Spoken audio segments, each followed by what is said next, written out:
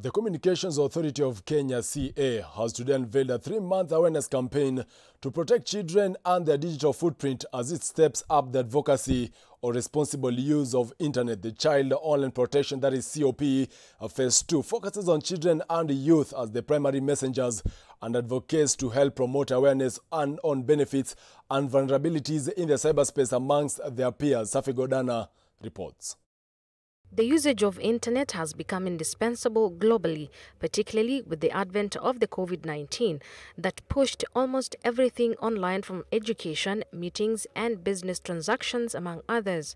The Internet Society did report a surge of 70% in internet usage in 2020. Kenya is no exception. From the onset of the COVID-19 in this country in March 2020 up to December 2020, data from the authority showed that there was an average increase of 4% in internet subscriptions.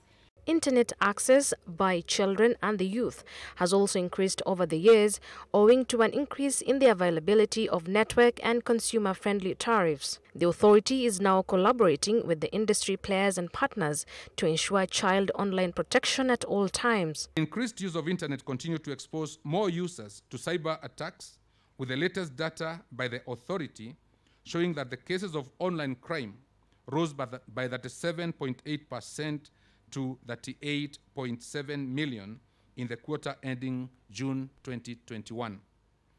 A majority of these threats were malware attacks, recording the highest jump of 6.9% to stand at 23 million. The focus on promoting a safe digital engagement for our youthful generation is designed to build the confidence of the new younger users, whilst establishing important guidelines for future generations. CAK has also commenced deliberations with the Teachers Service Commission TSC in an effort to design a capacity building program for schools' ICT teachers to get the necessary skills.